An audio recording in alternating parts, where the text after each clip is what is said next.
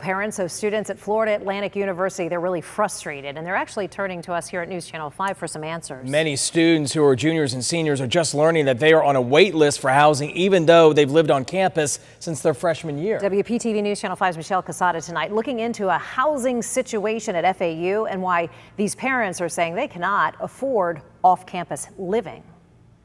I am so frustrated I contacted you, which is out of my comfort zone to do that. When Kimberly Dion's daughter chose to attend Florida Atlantic University for her 4-year undergraduate degree, housing was a big part of her decision. They said any student who wants housing will have housing. Fast forward 2 years. We just didn't know she would be forced into living off campus. Students who are being waitlisted for housing received this email telling them they'll get a status update on March 13th.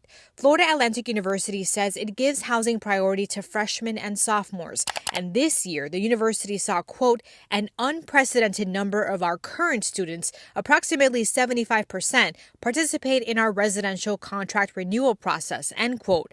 That's a 20% increase compared to previous years, according to FAU.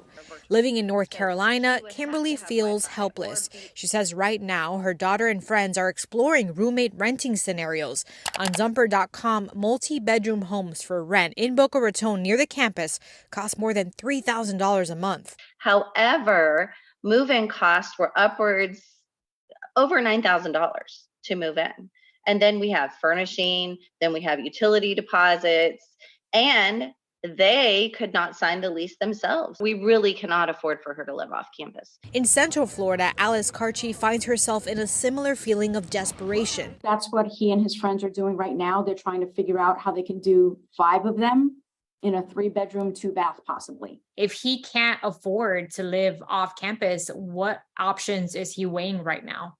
He's weighing about leaving Paradise. He's weighing the option of actually changing schools now. The university said later this month, when students get an update on their waitlist status, it will also share off-campus housing resources. Michelle Casada, WPTV News Channel 5.